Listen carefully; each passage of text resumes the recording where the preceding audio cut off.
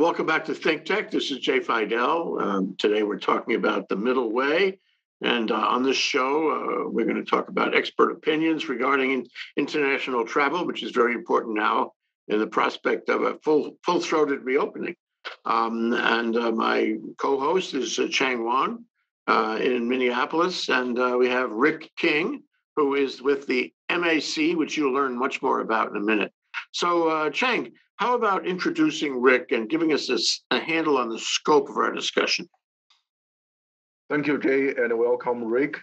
It's our distinguished honor to have you here with us today to talk about international travel from expert perspective. And it's not easy for me to introduce Rick, but I want to quote an article I authored years ago when a correspondent asked me about Rick. And I just responded of the following statement. Rick King is a senior business executive with profound intelligence, superb management skills, and tremendous integrity. In short, he's a wise man with a big heart who teaches me modesty, honesty, empathy, compassion, confidence, patience, tolerance, and professionalism. I'm saying that with my full heart because I had the privilege and fortune to work for Rick for 12 years. And currently, Rick is the chair of Metropolitan Airports Commission, the MAC, and also he's on the board of Minnesota Public Radio, on the board of Huntington Banshire TCF Bank, on the board of Minnesota Technology Council, and in many, many other roles. But most importantly, he is a pilot. He's very enthusiastic about flying, and so I think he got his dream job to manage the airports.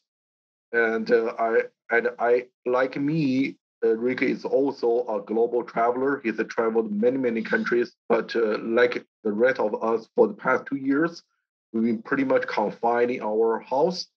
So that's the reason we want to invite Rick, both as a global traveler, but also a chair of the MAC, to share with us his observation, reflection, and prediction on the international travel in the coming months. Back to you, Jay. Okay, Rick, you get opportunity to rebut all of that. Well, I have to say, it was a very generous introduction by my fine friend. I don't know what to say. Rebuttal might go longer than your show. Thank you, Chang, and thanks for coming, Rick. So let's talk about COVID. We are in the reopening now, and a lot of people, and it's hard to say what the demographics are, but I feel that we're in a reopening where they can be confident to travel again, where they don't mind making a reservation, getting on a plane, and even sitting next to people and going places. And that's happening. The holidays bear it out every time. Here we have July 4th coming up. I'm sure there'll be plenty of traffic for that. So can you comment on the reopening as far as air travel is concerned and as far as the MAC is concerned? Yes. So let me first say thanks for having me on. The MAC, the Metropolitan Airport Commission, is a state agency, quasi-agency. It's actually a public corporation that runs the MSP International Airport, as well as 6 reliever airports. So it's an airport authority. Members are appointed, one each by the mayor of Minneapolis and mayor of St. Paul, and then there are 13 members appointed by the governor. So this focus of this group is to manage the airport, and the big airport, of course, is MSP. And MSP suffered mightily in that March day when air traffic pretty much shut off in 2020. We were in for a booming year we had a booming year in 2019. We were heading for the same thing in 2020 until COVID hit. Things are looking up right now. What we have seen over the last several months, particularly since the vaccinations have become more profoundly spread across the population, is that personal travel, leisure travel, has come up mightily, and we're seeing people all around the airport wanting to go to tourist destinations they're somewhat limited by that. We'll get into it because they're looking more domestically, and things are starting to open in a couple of countries that people go to. But I'll give you an interesting fact. Alaska has seen a tourist boom because, of course, they're in the greater 50 states, as is the state of Hawaii, where you are. And people want to go there because a lot of times they haven't been there. They're looking for some place to go. It doesn't have as many complications as going somewhere in Europe or even to Hawaii until very recently had a lot of restrictions in terms of quarantine and testing and so forth. And thankfully to try to protect people there. So not being critical about that, but those restrictions certainly hurt what's happening in the tourist industry, not only in Hawaii during the time, but also around the rest of the world. So, what we've seen, Jay, is a big, big increase. We now, though, even with that increase in personal travel, are probably about 75% of where we were in 2019 relative to passengers. So, we're still not back where we were. Many people are predicting that the holidays will continue. We've got July 4th, you've got Labor Day. After Labor Day, businesses are allegedly going to be increasing their travel. We'll see some things come back a little bit, but in the fall, until you get to the holidays, Thanksgiving, Christmas, and so forth, you see a bit of a drop off in travel naturally in the seasonal patterns. And then, of course, the first quarter of every year after the holidays is kind of a rough time usually for travel. So I think we're going to see the tradition be just like it has been, but will be slightly below the peak levels that we've been in. Hmm. So, what is the experience of the traveler going through the airport and getting on the plane? I mean, what restrictions are imposed in your airports, and I'm afraid to say I don't know what restrictions are imposed by the airlines these days. What's the experience like vis-a-vis the restrictions of COVID? So the current restrictions in most of the airports in the United States are pretty simply said. The CDC provides an advisory, and the TSA has a mask rule in place for all airports and airlines through September 13th. Whether they're going to extend that or not, at this point, we really don't know. So if you're in an airport in the US, you have to wear a mask. If you're on a plane in the US, you have to wear a mask. And it's the TSA's authority that is dictating that. During various parts of COVID, and this would be more in the past, states had mask regulations that were out there for state locations that included the airport, and many airports, including MSP, had their own mask regulations. More and more of those orders have been taken away because we're now relying on the CDC, who advises the TSA. My prediction will be that depending on what happens with these new variants that are out there, I think the TSA might have been poised to move that order, take that away as we get close to September 13th. But with the variants picking up, all bets could be off. Yeah, well, there was an article in the Times this morning about how, and this is what Tony Fauci's been saying the last few days, is the existing vaccines, even in a cocktail combination of vaccines, are mostly useful against the variants. So we may have a problem. It's not that serious going forward. And the question is whether, when and whether this pervades the public conversation so that people can develop an opinion about it. But I'm wondering also, now you had a period of, and well, even from this discussion, nearly a year, where you were subject to a public lack of confidence, public concern about flying and being in public spaces in general. And I wonder how that affected the operation of the airports in the MAC. You must have had to shrink staff. You must have had to limit access. What did you do to comport with the changes in that period?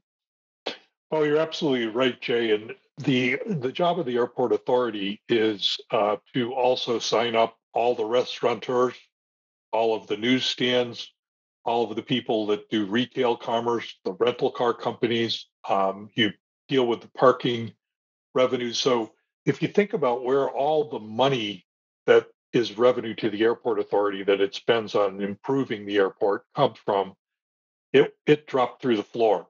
And it not only affects the airport itself, but it affects all these vendors. There are approximately 600 employees of the airport authority around the system. There are 20,000 people that make their living working at the airport at one of these entities. So it affects employment. A lot of those groups had to lay off people, furlough people, airlines included, food service, and so forth. And the MAC very carefully went through its budget, didn't fill any jobs for a long time, did a lot of different techniques that you would use to try to prevent any kind of layoffs. We were able to not do any layoffs, but that was probably because of the tightness of some of the things that we did, but also the fact that the federal government came in with some aid packages. And we were able to meet our bond payments with that. And then we were able to share some of the money that the federal government provided us with these entities, air, air, airlines, and food service and others, so that they would be able to sustain themselves until the day we could come back with them. Yeah, just a side point. You've been following, I guess, the infrastructure bill wending its way, hopefully, through Congress. Actually, bills, I should say, wending their way through Congress. The question: does any of that fall, for you? Will you get anything from the infrastructure bill? You are mainstream infrastructure for sure. That's true. There is money. The money in the infrastructure bills goes to the FAA, that then does grants that you do construction off of, and you do construction with your own money.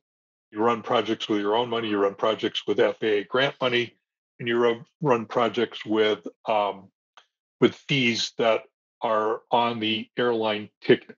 Those are called PFCs. So you get money through those mechanisms, and we draw money from these vendors, percent of what their retail take is, and you use that to operate the airport. And different parts of it, for example, an inbound roadway might be part of construction that the federal government will pay for. But if you need to get a new gate, that might be something that you have to build on your own, and you ultimately charge the airlines in more of a rental scenario once it's up and going. In the infrastructure bill, there are some improvements for airports out there. And I do want to say the 3 rounds of federal aid that came during the pandemic were very helpful to allowing the airport and the people that make their money off the airport to sustain themselves and be here to rebuild as traffic picks up. What an exciting ride for you. I mean, I guess it started off as a dream job, and then it was a complex dream job, that's all, but very challenging for sure. So here you are now at 75% of the traffic you had in 2019. And I guess my question is, what is the ramp up like? What are you doing to meet the additional demand, the additional service? And are people doing the same kinds of travel they were doing before, or is it different? Well, let me start with part of the question you asked before, and I don't think I quite got to it. The thing that we needed to do during COVID was demonstrate to the traveling public, the limited traveling public, that we were a safe place to go. So you want to create every opportunity to be safe, healthy, and so forth. And what we created was a program that we called Travel Confidently. We talked about masks, sanitation, sanitary hand cleaning, all those things that you do as touchless as you could be. You could order food, it could be delivered by a robot, fewer touches. You had lots of markers about space, separation. You did different designs in your lobby. Rather than trying to get as many people into the line as you could, you had to get people 6 feet apart. We gave away masks as much as we could, and airlines and other partners worked at putting up plexiglass partitions and things like that. So much of that right now, including the masks, the touchless activity in terms of either the restrooms or the food ordering will continue. And I think they're actually good improvements from a health point of view for everybody as we even come out of COVID. I think what you see is less of the 6 foot distancing now, but you're, of course, as I said earlier, by the TSA order, still wearing masks. Airlines that for a while, a couple of them, including one that is the dominant airline here, Delta Airlines, blocked middle seats for a whole period of time. They stopped doing that in May of this year. So you're starting to see some of those things come back into a more normal state. What is not normal when you walk through the airport is seeing everybody wearing a mask. And I think the other thing that's not normal, and you read a lot about this, is people seem to be on the edge of emotionalism when they're on flights these days. We've seen lots of different examples of people getting a little bit out of control. And, we'd all probably like to say, well, they just had one too many to drink. But the fact is, it's not related to that. It just seems like people were cooped up for a long time and they're kind of letting loose in ways that we all wish they wouldn't. I am saddened to say that some flight attendants and flight personnel have been injured in the process. Passengers have been arrested. There's numerous passengers, and this is nationwide, put on no-fly lists, things like that. I think it's part of the coming out from being quarantined, I'm afraid, and I don't see a lot of that at MSP, but we're no island to those kinds of behaviors. Yeah, interesting. So, Chang, let's turn to you for a minute and ask you about your aspirations for international travel and your observations as to whether international travel is like it was. We've had geopolitical changes, the diplomatic changes, foreign policy changes that may affect things, both in Europe and Asia. So, how do you see international travel for yourself and people with whom you deal? I can only speak as a regular traveler. I'm not an expert of airports or airline, but for the past 2 years, all the travel I have scheduled for international has been canceled or postponed. Now, the biggest problem is not only the difficulty in logistics of travel, but also foreign relations and also a visa.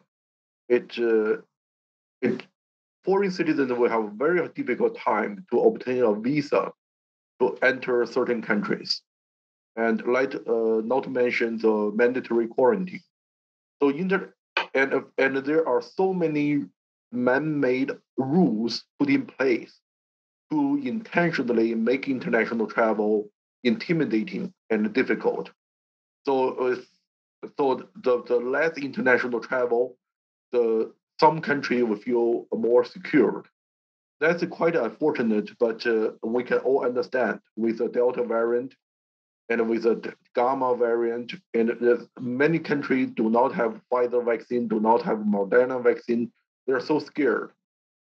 There was a Wall Street Journal article a few days ago that China will close down its border to all foreigners until the end of 2022. And that could be not only true for China, but for many other countries. And Europe is temporarily open to the Americans, but I doubt this will last long. And Rick mentioned to me that he expects some issues in other parts of the country, other parts of the world as well, not only difficulty in traveling to Asian countries, but also might be other parts of the world might be go back to more restricted measures instead of we feel like we are on the right path to reopen. But what's going to happen in the next few months, we have no idea. I'm going to just leave this to Rick to share his comments. Yeah, Rick, I'm really interested in your thoughts about this. I imagine Minneapolis, St. Paul is an international hub, especially if it's serviced by Delta, and you're going to have a certain percentage of traffic as international traffic. And so, how has COVID affected that? How is it affecting it now? What is the recovery like? And gee whiz, the problems that Chang described sound pretty profound. How are you dealing with that? How is the traveling public dealing with that? Well, the traveling public, let's say, is very anxious to get back to international travel. Um, Unfortunately, it's going to take a while, as Chang mentioned here.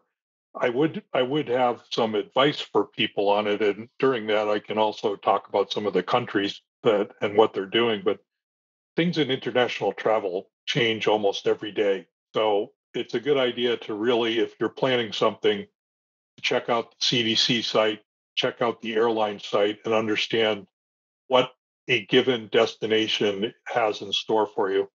A lot of the airlines have interactive maps where you can look at what is the requirement to get into a particular destination. So first thing I do is check CDC for your destination. Then I look up the entry requirements for your destination. Make sure you've digitally scanned your proof of vaccination, that little flimsy cardboard piece of paper you got from the US. I like to scan it right into the notes version in my iPhone so I can have it there pretty well. Some places like Sam's Club and Walgreens actually have something called a health pass by the company called Clear, which also does some of the airport TSA proof of ID entry. If you got your test from them, you can use that app. Travel is extremely flexible internationally, so make sure you've got good refundable fares because you never know what's going to go on. And then there's places where you can get an expedited check-in, places like American, Aer Lingus, BA, Iberia.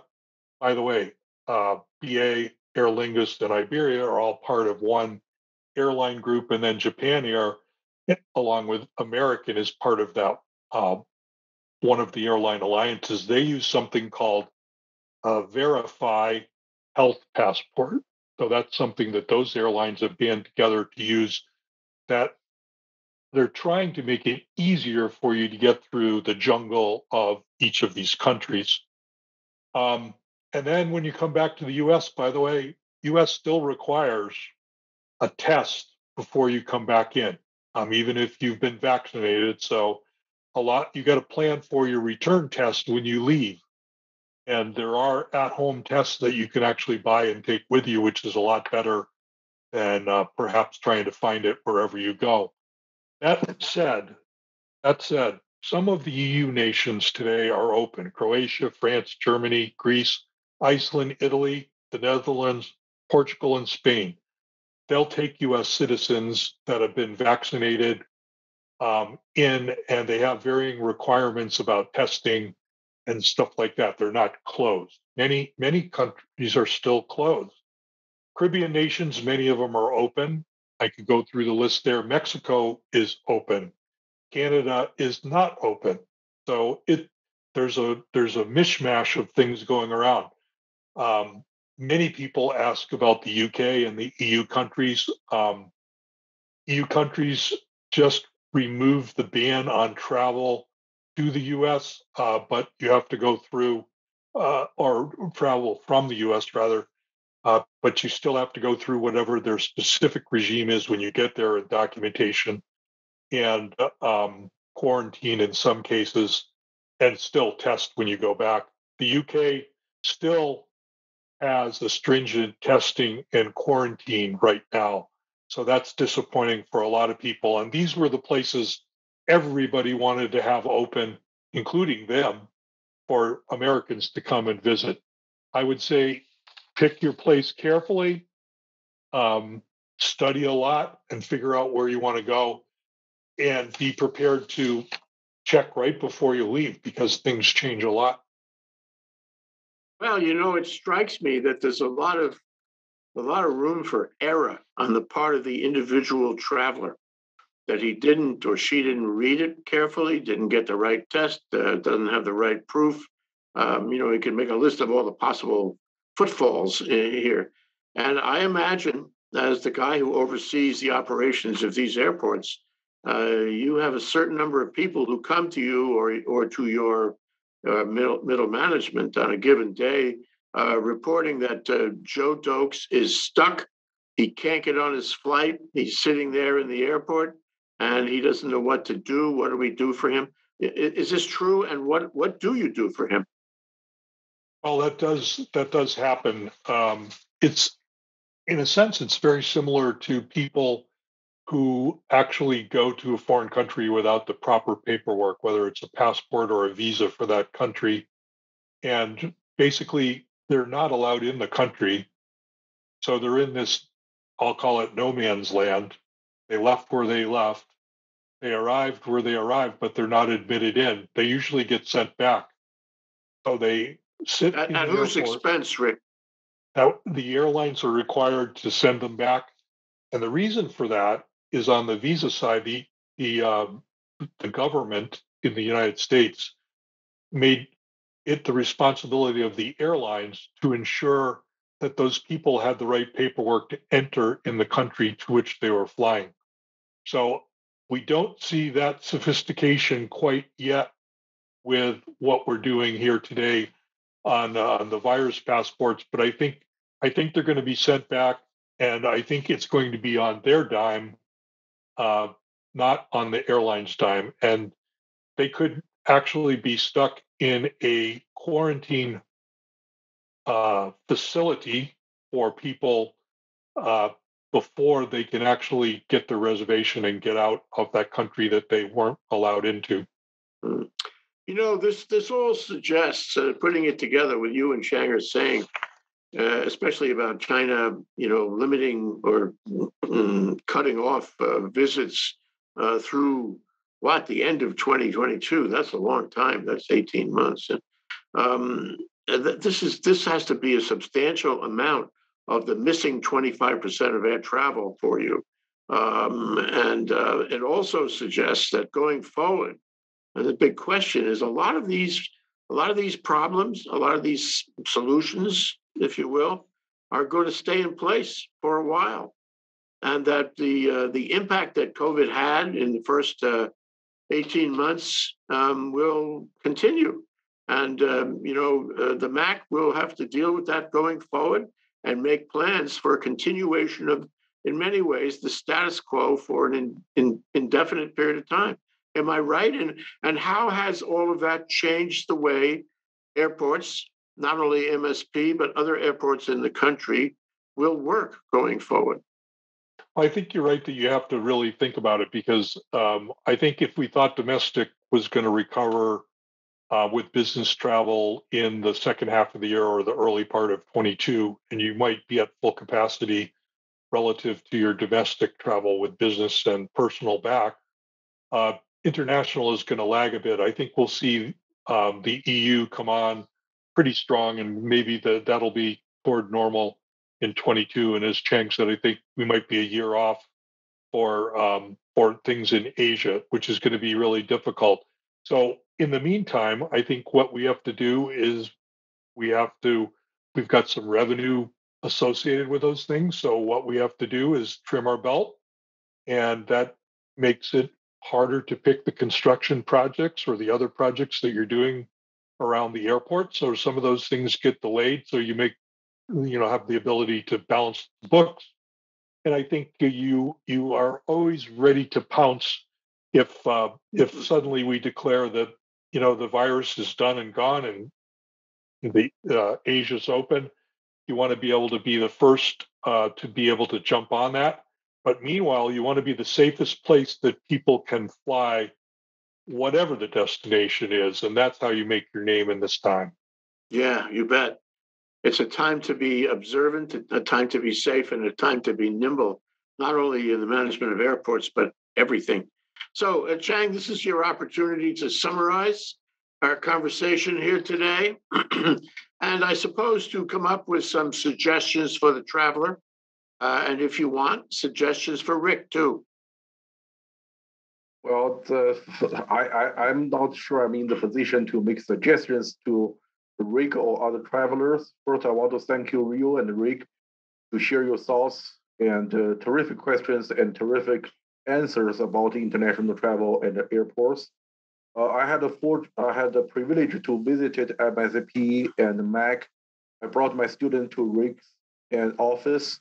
I was constantly amazed by the great work MAC has been doing, and also MSP is my favorite airport in the world. To be honest, it's I like many other airports, but MSP is definitely the most user-friendly airports, the most comfortable airports you can imagine. I cannot wait the day I can be back on the road. But in terms of the international travel, I would definitely follow all the advice Rick provided, and each one of them is very practical and very useful. But for me personally, I just cannot. I just need to go back to China. That I can cancel my other travel, domestic, international to other European countries, but I definitely need to go back to China. But it's not. It's just tremendously difficult. For the past few years, when the rhetoric has been heated between two countries, we imagined many different best worst scenarios: the war, diplomatic breakdown. But one thing we didn't expect is a pandemic, which that just add multiple layers of difficulty to the other things already not going well, and the quarantines, the testing, all of that. But I think that I remember Rick has been advised, had been told me always keep your positivity, always think positively. So I was think positive. I think we cannot go any lower in terms of travel between Asia and the United States. And going forward, we probably can only go better. So that's my final thought. That's good. So, Rick, you have the last word here. What would you like to leave as a message with our viewers? Well, I think despite what we've talked about, travel in the United States is safe. People are taking the right precautions. So if you go to the airport, be prepared to wear a mask in your airport, in your flights. Don't be afraid to take the flights. The airlines and all the airport workers have prepared to make it safe for you. So you can get back to seeing people. If your parents are around in the United States, unlike Chang's, you'll be able to go visit him. And I hope he gets to China really, really soon. Thanks for having me on. Thank you, Rick King of the MAC, and Chang Wang, my co-contributor, co-host in this program. Thank you for organizing this. Greatly appreciate the discussion today. Thank you. Thank you both.